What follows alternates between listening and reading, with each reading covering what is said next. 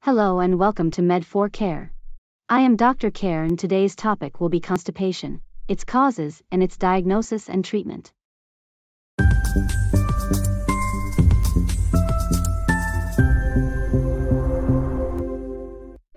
Constipation indicates a clinical situation in which there is an infrequent and difficult evacuation of stool.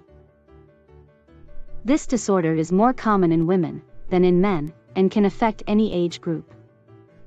It is in fact very common in children, but also the elderly often suffer from it in a chronic way. Constipation has multiple causes that are often difficult to accurately identify. In particular, the causes are different depending on whether it is primary or secondary constipation. In the first case, the slow motility of intestinal transit is often linked to a functional problem affecting the colon or rectum. In the second case, however, various pathologies may be at the root. Among these, the most common are neurological disorders, such as Parkinson's disease, multiple sclerosis, and Hirschsprung's disease. Myopathies, such as scleroderma and myotonic dystrophy. Abuse of drugs, such as opioids, NSAIDs, anticholinergics, and antipsychotics. Metabolic disorders, such as diabetes mellitus, hypothyroidism, and hypercalcemia. Structural changes, such as colon cancer or intestinal stricture. Regardless of the underlying cause, constipation can be aggravated by predisposing factors such as a low-fiber diet, abdominal surgery, and polypharmacotherapies. Symptoms associated with constipation. In most cases, constipation occurs in association with other symptoms. Among the most frequent are small amounts of stools, hard stools, rectal tenesmus, discomfort felt before and during bowel movement, sensation of blockage or obstruction in the rectal level, abdominal pain and swelling, pelvic pain. If the origin of constipation is a prolonged state of hypercalcemia, specific symptoms such as nausea, gastric hyperacidity, vomiting and apathy may be associated. Constipation assessment and diagnosis. The evaluation of a suspected case of constipation must always begin with a careful history by the gastroenterologist.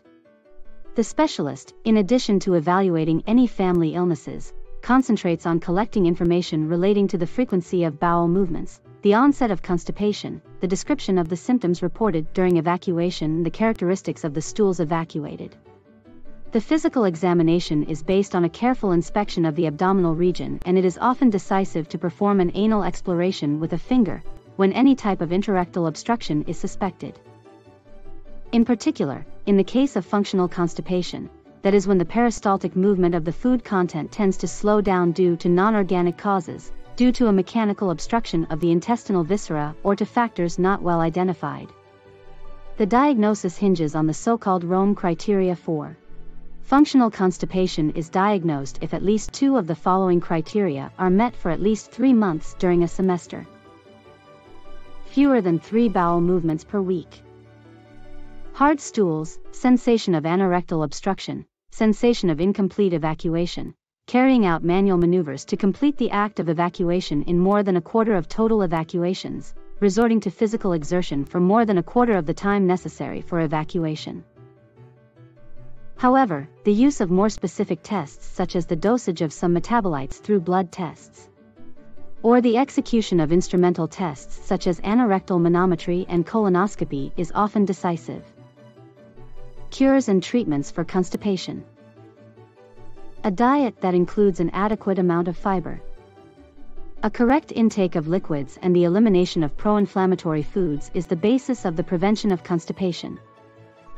In children under the age of 4, it can often be helpful to start toilet training. While in adults the routine use of prebiotics and probiotics is always recommended.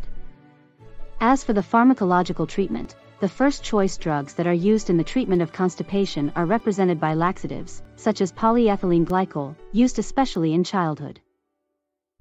If necessary, the surgical management of patients with chronic constipation is based on the administration of enemas, the resection of certain intestinal tracts, and the removal of any anorectal obstructions. We are now at the end of today's video. We hope you enjoyed it. If you found it useful, please support us with a nice like and subscribe to the channel. See you soon on Med4Care.